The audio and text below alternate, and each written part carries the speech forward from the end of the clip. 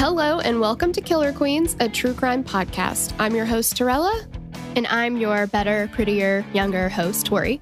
We're sisters who are obsessed with true crime. And love gal palin with you about cases. You can expect the occasional curse word, lots of Friends quotes, and all the 90s nostalgia. To get in on the conversation, check us out at killerqueenspodcast.com. You can also find us on Instagram and Facebook at Killer Queens Podcast, and we're on YouTube at Killer Queens, a true crime podcast. Okay, y'all, grab your Capri Suns or your Surge and let's talk about some true crime. Okay, I have to say something. Oh. Yep, just real quick. Do we feel that Karla Homolka peaked in the 90s? Just looks-wise, not actions-wise, guys. Okay. I'm sorry. What kind of peaked are we talking about here? Yeah, I can see how that would be confusing. My bad. I don't know if I feel like she peaked ever, but actions-wise, yes. Looks-wise, 100%. She just looks gross now. Not great. You know, for being the Ken and Barbie, kind of thing, it was like, oh, so attractive. Not anymore. No, you're absolutely right. I was honestly kind of shocked to see her now. Yeah. Versus then. But I'm sure a lot of that has to do with the fact that she wants to completely disassociate herself from. Totally. Yeah. Okay. I didn't want to jump ahead. That had to come out of me. Okay. Well, hate everything about her. Absolutely. Yes. All right. So let's do it. Okay. Let's do it. All right. We have some trigger warnings, guys, right off the top. Oh my gosh. Am I an idiot or what? What? I almost forgot to tell them about the Patreon and stuff. Oh, God. Yeah, you are an idiot. Jeez. Before you do that, though, I would like to talk about, there is a song, I cannot for the life of me think of who sings it, but it's from the 90s, and it's called I Hate Everything About You. Oh, yeah. And I think that is my anthem for Karla Homolka. That's a good one. Was the band name Cold?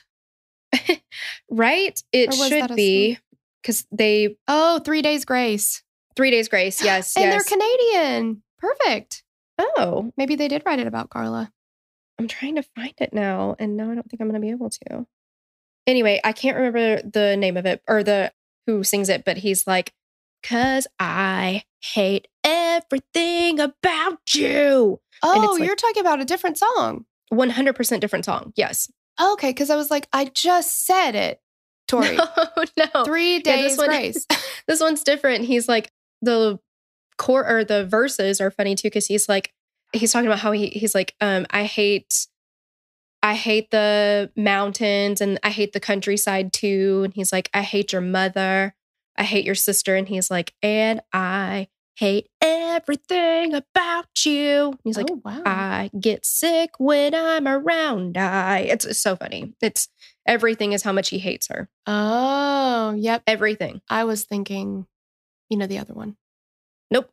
All right. There are multiple there are hate songs. Yeah. There's more than I thought there were. Yes. Oh absolutely. My gosh. But either one, put any one of those. Either one works. That's fine. Yeah. All right. Well, this is a two-parter, dudes. Yeah. So if you want access to part 2, like right away, you can totally do that if you join the Patreon. Plus, everything's ad-free over there. Yeah. And you get access to part 2 right away at $3 a month. You don't have to do higher than that. And everything is ad-free at $3 a month. Right. But if you want to jump up there, you get other bonus episodes, like our murder mixtape once a week, which is a whole new case, and our doc jams on Fridays, which are episode by episode series coverage. Mm-hmm. I mean, there's a lot of stuff going on over there. Yeah, and we figured out that it's something like 500 extra episodes that you could get. Yeah, because we've been doing this a long time. We really, really have. But if that's not enough for you either, we do have a live weekly show on Spotify Green Room. And it is on Tuesday evenings at 8 p.m. Central. Yep. And that is a place where you can talk to us specifically if you want to. You can request to speak. We can have conversations. We can talk so much. If that doesn't work for you, you can just leave comments. Either way, we would be happy to have you. So fun. Yes. Okay, now. All right.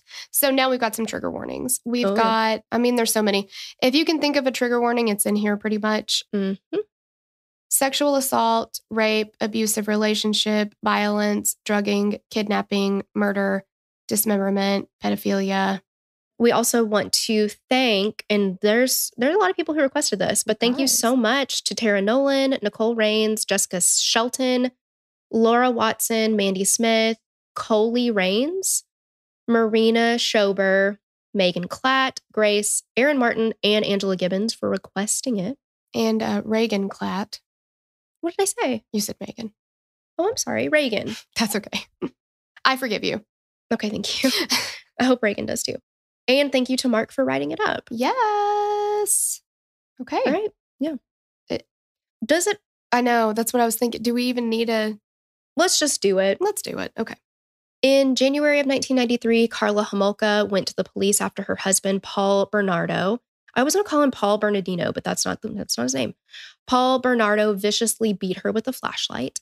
She wanted to press charges and told them that her husband was the Scarborough Rapist and responsible for 2 unsolved murders that they'd been struggling with. After DNA proved that to be true, Karla got a plea deal. Get ready, guys, and agreed to testify against Paul. Mm-hmm. After all the evidence was finally discovered, though, the battered wife victim story that Karla had told police was shattered.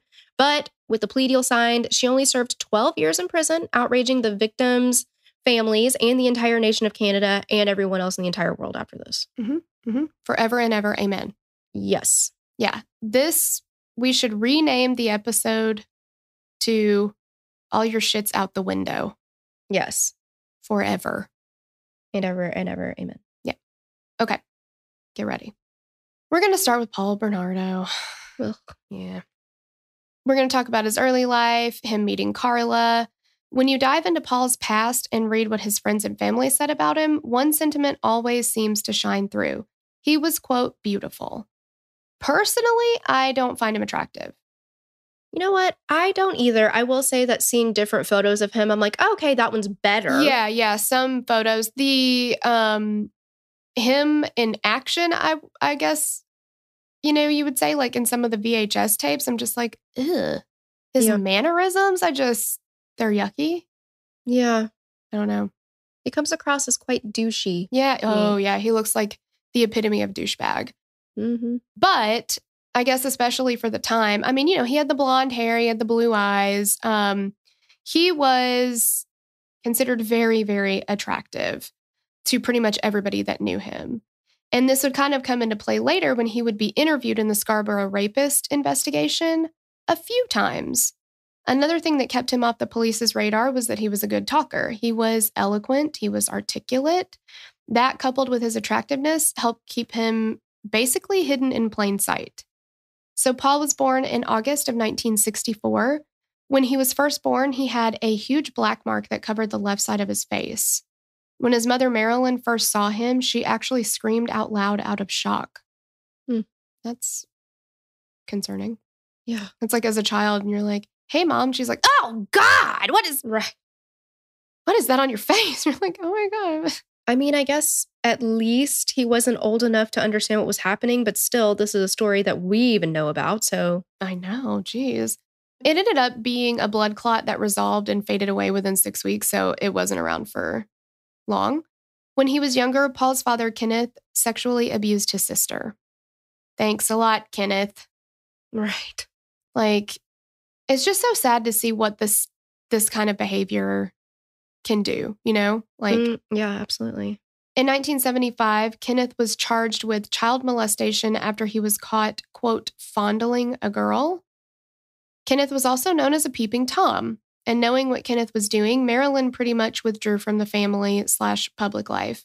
She knew that Kenneth had and was still molesting their daughter.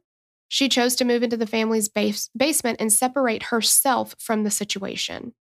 So she now is allowing her husband to molest. And I'm not saying that it's her fault because Kenneth needs to not do that, obviously. But the only person that she cares about removing from that situation is herself. Yeah. Okay, cool. Love it. Yeah. So let's put that in a parenting book. In the book Lethal Marriage, author Nick Prawn best describes how everyone looked at and felt about Paul when he was a child. Quote, "He was always happy, a young boy who smiled a lot. And he was so cute with his dimpled good looks and sweet smiles that many of the mothers just wanted to pinch him on the cheek whenever they saw him. He was the perfect child they all wanted. Polite, well-mannered, doing well in school, so sweet in his Boy Scout uniform." When Paul was 16, Marilyn told him that Kenneth wasn't his real father. After Paul's brother and sister were born, Marilyn had begun to have an affair outside of the marriage and had gotten pregnant. Kenneth knew of the affair and agreed to be listed as Paul's biological father on his birth certificate. Marilyn told Paul this after a heated argument she had with Kenneth, saying, quote, "You're a bastard and you better get used to it." Okay. Oh my God. That is like not okay. Mother of the year. Like, your heated argument is with Kenneth? Yeah, why are you taking it out on your children? Exactly. And again, we have talked about this till we're blue in the face, but you can't make excuses for somebody's behavior later in life, but you see where this is all going. Yeah. Right? Yeah. It's just definitely not healthy circumstances to grow up in. Like, right. And it's going to come out somewhere. And unfortunately, he didn't get any help for it. Right. Yeah. And, it was kind of an in the heat of the moment thing to say, which again, it's like, Marilyn, if you're trying to hurt Kenneth, you fucked up there. Mm-hmm. Like, it's like when, what is that movie? Oh God, now I'm going to fuck it up. Describe it. He's like trying to learn the not jokes. He's like, "It's over here, not," but what is this? I'm thinking Borat. Borat, yes. Okay. Where it's like, he's trying to learn, the like, how to do that. The like, not, but he kept fucking it up. It's like, no, that's not how it works. Mm-hmm. You're not making the joke on the right person. Like, it just doesn't make any sense. I just don't like, what are you doing, Marilyn? But the result of this was Paul being completely repulsed and angry at his mother. He started to call her a slob and a whore daily. Yeah. So all it did was turn her son against her. Mm-hmm. Mm-hmm. Yeah. And now we're seeing maybe some hatred of females. Right. And we also got the mommy issues. Yeah. If Paul knew what Kenneth was doing to his sister and nobody is confronting that or talking about it or saying, "Hey, not cool, let's leave so we don't have to put her in this situation anymore," what is that saying to him? Yeah. Yeah. This is just a lot of really fucked upness. Yeah. Yeah. While there was a lot of turmoil at home, Paul was very popular at school and among his friends. They called him a silver-tongued devil who was very popular with the girls. I hate that. I do too. He did have a bit of his father in him, though, and Paul also became a peeping Tom throughout the neighborhood. Perfect. When he was caught, though, he didn't receive any type of punishment, not even a slap on the wrist. And there we go. It's like, Paul. Boys will be boys. Yeah, boys will be boys. From there, Paul began to collect newspaper and magazine ads that featured prepubescent girls and women in their underwear. He escalated from there to BDSM porn and from there to urination and defecation. Now, to consenting adults, whatever you want to do, but we know that Paul Bernardo does not go on to do anything with a consenting adult. So we're not kink shaming here. It's just there's things that he got into and he went in a very, very unhealthy, violent way with it. Absolutely. While he was growing up, Paul lived across the street from the Smyrnies. That's kind of a fun last name. I like it. The Smyrny brothers, Van, Alex, and Steve. As they grew up together, the brothers became sort of henchmen for Paul. Their father owned a Greek restaurant, and the the Bretters. You sound like a 3-year-old. Yeah, that's how Jesse says. My brother pushed me down. Mm-hmm. Their father owned a Greek restaurant, and the brothers traded free food for stolen gas and the ability to illegally fish on private property. As Paul got older, he was able to get out of the house and begin working. He took jobs at local restaurants, and his ultimate goal was just to make lots and lots of money. Like, no shit, Paul. Having come of age in the 80s, Paul was very fond of the greed is good lifestyle that was glorified in the film Wall Street. In his early 20s, he aspired to be a finance guy living the yuppie lifestyle. I'm thinking American Psycho too, right? Oh, yeah, for sure. Yeah, definitely a lot closer to that, huh? I think so. Yeah. In 1986, Paul was attending the University of Toronto, Scarborough, and dating a young woman named Jennifer, who was still in high school. Jennifer said that Paul would always get sexually aggressive around 11 or midnight, and when he drank, he got extremely violent. She said that almost every time they had sex, Paul would demand anal sex, something she wanted nothing to do with. The Smyrnies brothers said that Paul told them, quote, oh God, he's just so gross. Anal sex is the ultimate way to show domination over a woman and the only way to make a woman love you. Strong disagree, bro. I was going to say, I'm going to call bullshit on that one. And the thing is, I feel like, again, it's the consent, right? That's what we're talking about. Because if you're into anal sex, go for it, girl. Like, sure. I mean, whoever, you know what I mean? I call everyone girl, so that's what I mean. But whoever is into it, do you. I'm happy for you. But we gotta want to be in on it. Exactly. Yeah. Demanding is not okay. No, demanding. Yeah, exactly. And if you want somebody to love you, I mean, different strokes for different folks. Starbucks is my way. Sure. Everybody's got their love language. Some people, it's not anal sex. And if it's not, then maybe you should try something better. Yeah. Definitely not forcing it. Like, also domination over I mean, oof. There's just, what the fuck, Paul? Mm-hmm. He also began to sexually abuse Jennifer by inserting things into her vagina just to see how far he could get it in, like wine bottles. What the fuck is wrong with this person? Over time, Paul would begin to reveal these things to his friend group, particularly now I'm forgetting how to say it, Smyrnies? Mm-hmm. Okay, the Smyrnies brothers. And while the brothers were okay with petty theft, illegal fishing, etc., when Paul talked about violence towards and raping women, they all said that was too much. I mean, you got to draw a line somewhere, right? Sure you do. Did we tell anybody? Smyrnies? It doesn't appear to be that way, no. Yeah. In 1987, Paul's yuppie dreams began to come true when he got hired at Price Waterhouse, an accounting firm.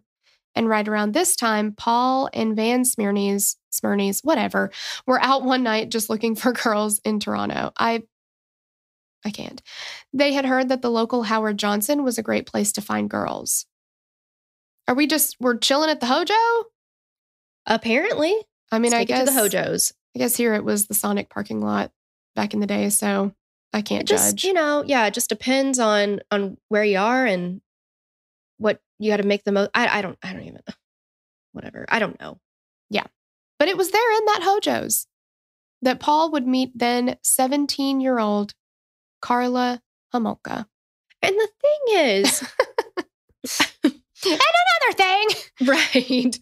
What I have gathered from this is that everybody was like, oh, what a nice young man. And I'm like, he's 29 years. I mean, he wasn't, but he was a lot older than she was. Yeah. And she's 17. And nobody thinks that's like, could we not? Nope. I mean, it's pretty close. It's closer than I'm sure he... Let's see. She was born in 70. He's born in 64. So if she's 17, math, 23? Yeah. 6 years older? 23 and 17 would not fly with me, for my kids. You know what I mean? Like, no. Call her when she's fucking 18, you dirtbag. Right. And even then, it's a little... Because the thing is, a lot of times what happens is when somebody is much older than you, and I think 6 years at that age... is a big difference. It's a big difference. And then there's a power imbalance there. Yep. Yeah. And that's what Paul gets off on. Mm-hmm. So... yeah. It's not like he just found the love of his life. I feel like he had an ulterior motive because we know who Paul Bernardo is. He wants to dominate women. Yeah. So, yeah. And in this case, a girl. I think that's something that, you guys, this might be a 9-hour episode, but I think that's something as we get through these 2 episodes, I would really love to hear your thoughts on and, listeners' thoughts on well, we might have to take it to the green room, honestly. Well, that's true. Yeah, because, she is very young when she meets him. There's just a lot there. I hate Karla Homolka, but you know what I mean? Like you said, there is a power imbalance that... Well, and I think there's some grooming involved, right? Yes, right. Yeah. Yeah. Now, I'm not giving her a pass. No. But yeah, I mean, again, it's like there's no excuse, but it's kind of an explanation. Okay, here's how we got here. Yeah. Okay. So... let's talk about Karla Homolka. Meh. Not thrilled about it, but we're going to do it.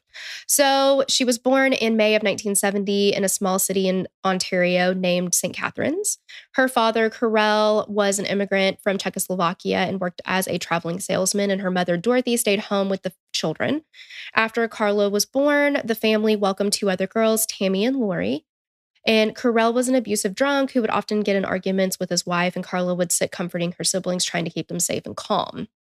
When she was young, Karla loved to draw and had a love for animals, and she had a measured IQ of 132, which is said to indicate, quote, superior intelligence. In school, Karla was regarded as a good student by her teachers, and they could see that she was unfortunately generally pretty bossy with her friends. She enjoyed reading Nancy Drew and Hardy Boys novels, but as she got older, she began to show dark tendencies with her friends. One friend, Renya Hill, I think so. I hope so, said that when she was younger, she was friends with Karla and all the girls spent a lot of time together. And one day, Karla was at Renya's house playing and decided that she wanted to see if she could get Renya's pet hamster, George, to fly. Uh-oh. I don't love this. Karla constructed a rudimentary parachute out of a pillowcase and strapped it to George, and she threw him off of the second story. And obviously, George did not fly. The pillowcase collapsed in on itself, and George plummeted to the ground, and it took 2 weeks for George to die after the incident. That is horrible. It's awful. It's totally awful. Why did you think that he would fly? Why? And for her to have loved animals as much as it was said that she loved animals, like, yeah. What were you thinking there? And so, yes, I had a hamster at one point. I actually had a couple hamsters, but this one in particular, Mr. Jangles, mean as hell. Mm-hmm. We had a dog at the time, Jacques. Little French poodle, very cute. Yes. I opened the cage. Mr. Jangles comes crawling up to get to the opening because he just hang there sometimes. And then sometimes if I was brave enough without a glove, I would pick him up because he was a biter. So Jacques comes over and smells him. And I was like, well, this is adorable. Mr. Jangles bites him on the nose. Jacques slings, he's just shaking his head because of course he's like, get this thing off of me. Yeah. Mr. Jangles goes flying across the room. He lived for 2 years after that. I mean, he was fine. He didn't fall from a second story window or anything, right? And bonked. It was a complete accident. I mean, he landed perfectly, right on the carpet, just right there. Yeah. And I never thought, oh, wow, he can fly. Exactly. Hey, now that that's happened, let's drop him off the roof. See what else he can do. Yeah. No. Oh, fuck, Karla. I know. Oh, I know. So anyway, after George passed, Renya buried him, and she said that after it happened, Karla showed absolutely no remorse and looked like she enjoyed the whole thing. And a few weeks after Renya buried George, Karla made her dig up the hamster corpse so she could mess with it. Okay. Yeah. So Renya also told another story that showed Karla's cruelty towards people. One day they went to a local park and played baseball with the other neighborhood children, and Karla quickly lost interest in the game and turned her attention to a disabled girl who was there with her brother. She was watching the children play baseball as Karla approached her. The girl's arms were half the length of a typical child's arm, so her hands were really stretched out as far as her chest. Karla began to mock her and said that she had, quote, this is a direct quote, seal arms, and that she belonged in a zoo. What the fuck? The girl obviously begins to cry, which only emboldened Karla, and other kids had begun to gather around and laugh at the little girl and her brother. Karla began to taunt them even more, getting other children to join in with her, and soon they all began to slap their palms together and imitate a sound that a seal would make. And Renya said that after seeing this and Karla's reaction, Karla was very pleased with herself. If I found out my kid did some shit like that, I don't know what I would do to punish them. I don't know a punishment that is worthy. I know. Of treating somebody else that way. It's so cruel. It's so cruel. I don't know. I mean, but that's something that that's concerning. Of course, I mean, that's just, I don't know. I guess kids make fun of other kids, but I don't know. That's just, I would be really concerned about that, especially when you've got now the animal incident. Mm-hmm. And there's something going on here. Oh, absolutely. And she's doing it in front of other people and children. Yes. When Karla got a little older and got into high school, Karla became more of a nonconformist compared to her sisters and other children in their small town. She would try to do things just to get a rise out of people or her friends. She started wearing black clothes. She dyed her hair all kinds of different colors. She began to cut small circles into her skin and fill it with nail polish. Oh. Ouch. I've never heard of that specific No. with nail polish. No. Karla's high school boyfriend, Doug, said that when Karla didn't get her way, she would always threaten to kill herself until she did. Many people said that if you look into her past, there are clear signs that she had borderline personality disorder, which went untreated all her life.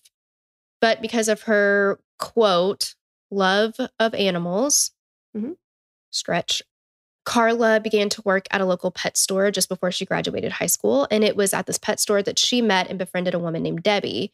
Debbie said that Karla was a perfect employee, and she even wanted to work with animals later and attended veterinary school.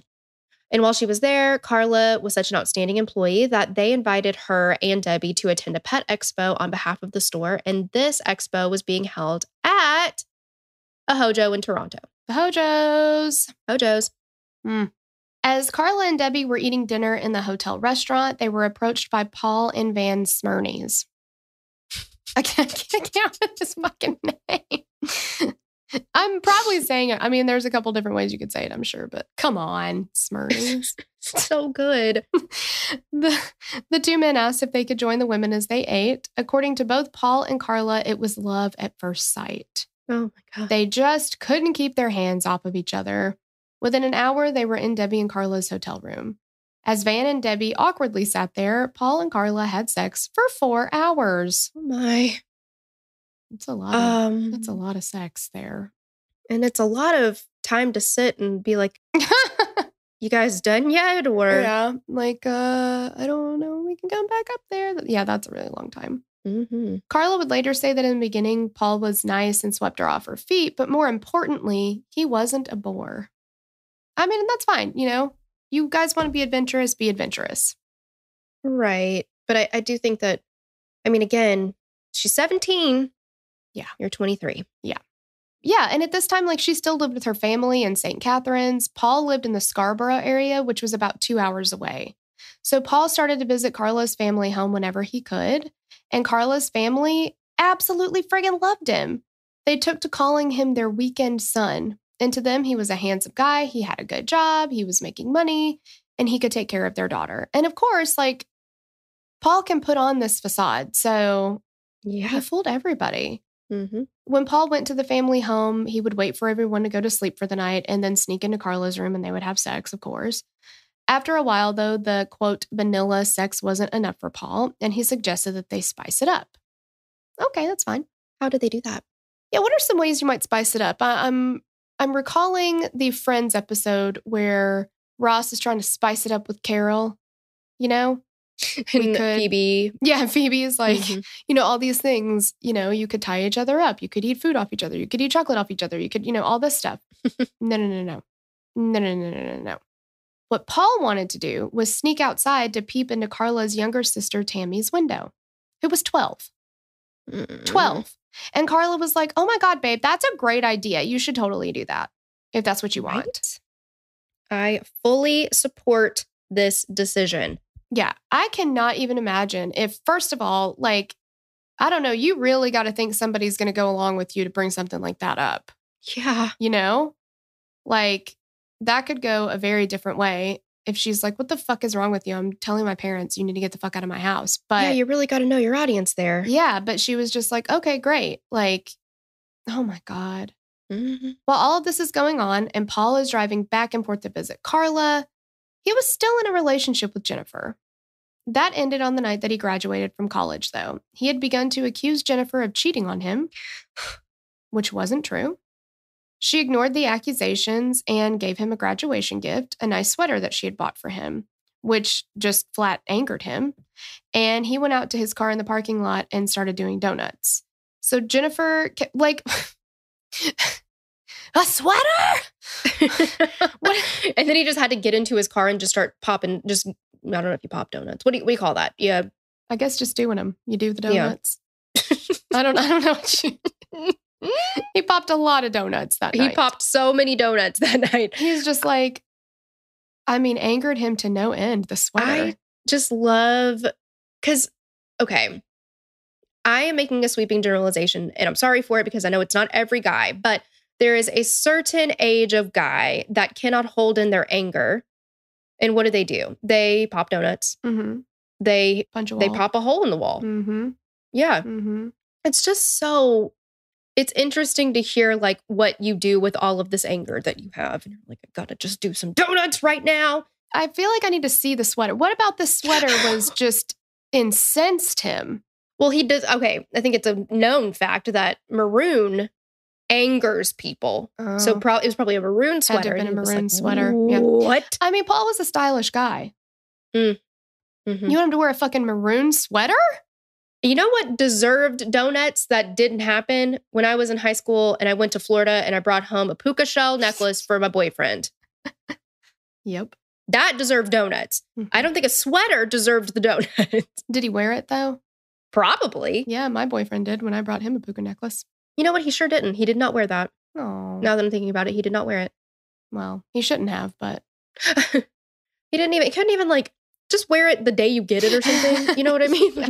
Throw me a freaking bone here. I thought of you. Those necklaces, if you went to the beach, you were coming home with a puka shell necklace. There was no way around it. I came home with multiple puka shell necklaces. Well, sure. You got to get one for yourself, one for your boyfriend. I don't know why that was like the thing you get your boyfriend, but. Then you want an anklet too to match. Oh, shit. Got to have the anklet. Yeah. Mm-hmm. Mm-hmm. All right. So Paul's out there popping donuts, whatever. Jennifer comes out there and she's like, stop doing that. And he's like, okay. And then she's like, we're broken up. And he's like, fine, that's fine. But let me drive you home. And she's like, okay. So they're driving. He stops at a light. He grabs her by the hair and he hits her. He did this at every light they stopped at. He then drove to a secluded road and pulled out a knife with the intention of stabbing her. He fumbled with the knife, though, and dropped it in between the car seats. And once he dropped it, Jennifer escaped from the car and ran away. Good grief. This poor girl. This poor girl. So with Jennifer gone, Karla and Paul's relationship jumped to hyper BDSM levels. During one session, Paul asked Karla how she would feel about him if he was a rapist. To which she replied she thought that would be cool. Again, you got to really know your audience. Yeah. But he did because Karla was cool with that kind of stuff. Like, and she didn't know that he already was a rapist at that point, but she was just like, I don't know. I mean, I guess that would be fine. Oh, all right. So let's back up a little bit. So before he met Karla, Paul had already began to assault young women in the Scarborough area. And as of now, or when we're talking about, there are at least 14 rapes and 6 attempted rapes attributed to Paul Bernardo.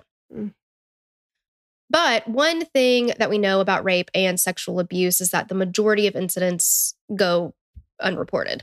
And according to the National Sexual Violence Resource Center, an estimated of 63% of sexual assaults are unreported. So other sites or sources cite lower numbers, including the U.S. Bureau of Justice at 15.8% to 35%. And this is kind of based on older numbers, but sexual assaults are most likely to be reported if the offender is a stranger, which is 46% to 66% reported. And with those numbers in mind, it's really not a far leap to say or think that there are probably a number of women out there who Paul raped that never reported it. For one reason or another, right? So it's like, it could be fear of retaliation. They're ashamed, which they shouldn't be. But, you know, things like that happen, unfortunately. Yeah. So there are a few places online that have a timeline, and this is the most clear and concise source of the events. So May 4th, 1987, Paul committed his first rape in Scarborough against a 21-year-old woman in front of her parents' house after following her home. And the attack lasted more than half an hour. On May 14th, 1987, Paul committed a second rape. He attacked a 19-year-old woman in the backyard of her parents' house. This incident lasted over an hour. That's 10 days apart. Mm-hmm. And this is supposed to be his first and second. Now, we know that he was assaulting Jennifer. Yes. During their relationship.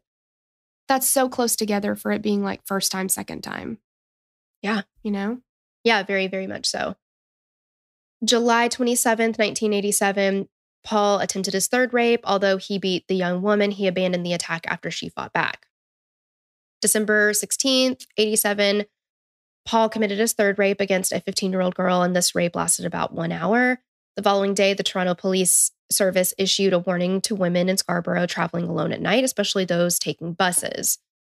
December 23rd, 1987, Paul committed his fourth rape. During this attack, Paul raped the 17-year-old with a knife he used to threaten his victims, and it was at this point that he began to be referred to as the Scarborough Rapist. April 18th, 1988, Paul attacked a 17-year-old, and the fifth assault, this one lasted 45 minutes. May 25th, 1988, Paul was nearly caught by a uniformed Metro Toronto investigator staking out a bus shelter, and the investigator noticed him hiding under a tree and pursued him on foot, but Paul escaped. May 30th, 1988, Paul committed his sixth rape, this time in Clarkson, about 25 miles southwest of Scarborough, and this attack against an 18-year-old lasted 30 minutes.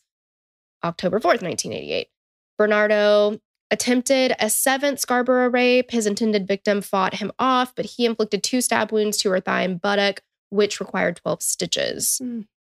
November 16th, 1988, Paul committed a seventh rape against an 18-year-old in the backyard of her parents' house. November 17th, 88, Metro Police formed a special task force dedicated to capturing the Scarborough Rapist.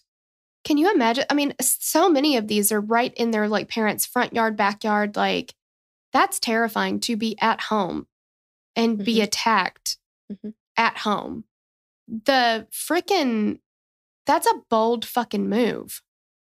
A dad could come out with a shotgun at any moment. 100%. And I don't mean to laugh, but the fact that you just said frickin' and then fucking did I? in the same sentence. Yes. Well, I think it's warranted. Just wasn't expecting you to even use the word frickin' because I already said the fucking, didn't I? Yeah, you sure did. The frickin' fucking front yard. Jeez. But you're absolutely right. I mean, that is a gutsy, bold move. And I think that just goes to show how emboldened he was because he really didn't think that he was ever going to get caught for any of these things. No. And unfortunately, it seemed like he wouldn't have if Karla, a little bit of a spoiler alert, but we talked about it in the description. If she hadn't gone to the police, how long would it have taken, Exactly. All right, so the list is not over. No. December 27th, 1988, an alerted neighbor chased Paul off after he had begun his attempted 8th rape. June 20th, 1989, Paul attempted to rape another young woman. She fought against him and her screams alerted neighbors. Paul fled with scratches on his face. August 15th, 1989, Paul committed his 8th rape against a 22-year-old woman. He had stalked her the previous night from outside the window of her apartment and waited for her to arrive home. This particularly vicious attack lasted 2 hours. November 21st, 1989, Paul committed his 9th rape against a 15-year-old whom he saw at a bus shelter, and this attack lasted 45 minutes. December 22nd, 1989, Paul committed his 10th rape against a 19-year-old. This attack occurred in a stairwell of an underground parking lot and lasted 30 minutes. 2 days later, he and Karla got engaged. Oh, I know, sweet. that's sweet. May 26, 1990, Paul committed his 11th rape. This rape lasted over an hour. However, his 19-year-old victim's vivid recollection of her attacker permitted police to make a computer composite photograph, which was released 2 days later by police and published in Toronto and area newspapers. So one of the attacks resulted in the victim being able to provide the police with a description. They then used that description to come up with a composite sketch. And who do you think that sketch looked like? Give you one guess. Looks like Paul Bernardo. Oh, okay, Paul. I know. Shocking, right? Yeah, shocking. So the police had received 2 tips about Paul during the investigation as well. And one was from a bank teller who had dealt with him. And the other was from Tina Smyrnies, the wife of one of the Smyrnies brothers and Paul's childhood friends. So during their investigation, the police questioned Paul twice. When Paul talked to them, he went in wearing a suit. He was generally put together in regards to his appearance. And this disarmed the police to an extent. But the way he spoke did as well. He was confident, but he was a little nervous. And they said it would have been a red flag if he wasn't nervous, since talking to the police is nerve-wracking for a lot of people. They asked Paul if he minded if they took a DNA sample, and he volunteered it without questions. They took hair, blood, and saliva samples to test against the specimens that were found on one of the victims' clothing. And you would think they had their man, right? Yep. Boom. Tested. Done. Yep.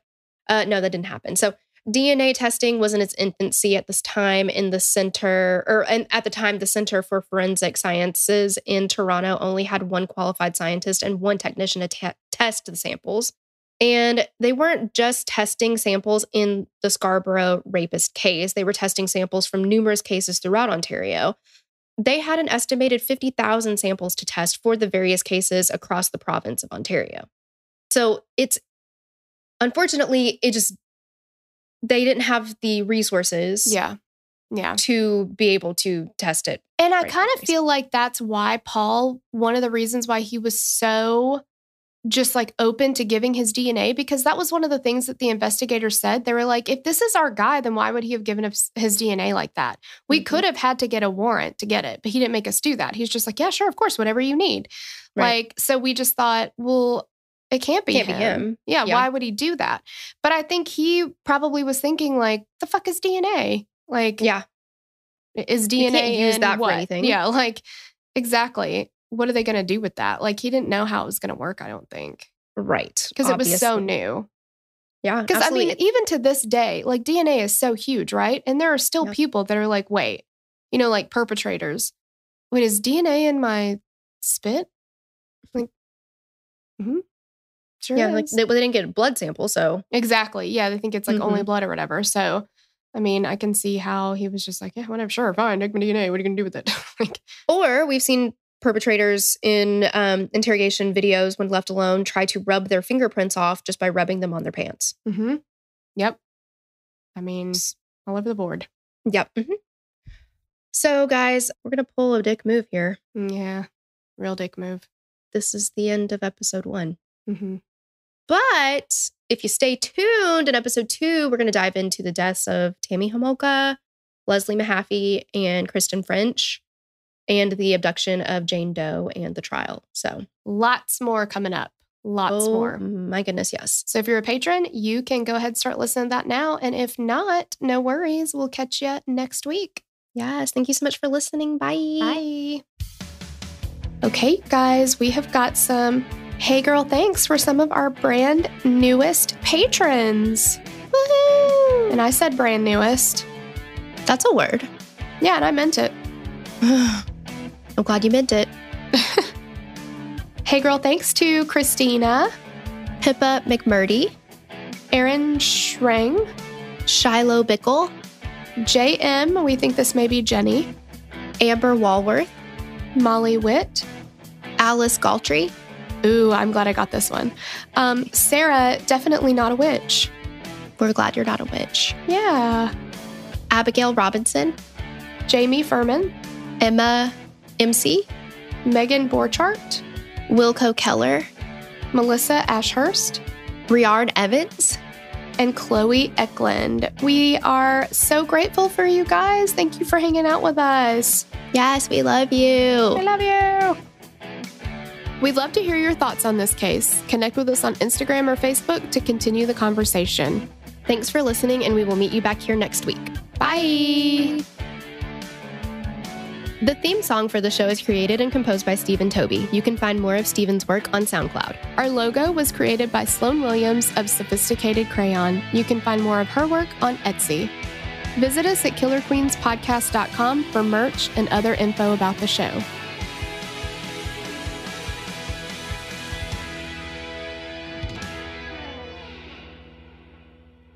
Mr. Jangles crawled up to the opening. Oh my God, it's a spider! Ah! Hang on, I'm sorry. Where the fuck did it go? Oh God, I see it. Okay. Turtle, I'm gonna die. Okay, smash it. Okay. No! Ah! Oh my God. Ouch. My apologies. You did it. Sure did. Good job. Jesus Christ. That was the scariest thing. I just really saw big something or out of the just corner of my scared eye running across the wall. Oh, Uh-huh. And then when I screamed, it flew off of the wall. oh my God. Yep. And landed on another part of the wall behind the lamp. Then I moved the lamp and then it dropped to the floor and then I couldn't find it. But I found it and I killed it. It was not very big, but it was nonetheless scary. Yeah, no, I'm terrified about it. Whew. Do not like that. Oh, really, literally went into fight or flight mode. Yeah. Literally thought I was going to die. Yeah. I thought you were going to die too. I was like, well, nice knowing you. This is where it ends. Yep. I feel bad for my neighbors. I feel bad for my roommate. I feel bad for these damn dogs. They're probably like, what the fuck is going on in there?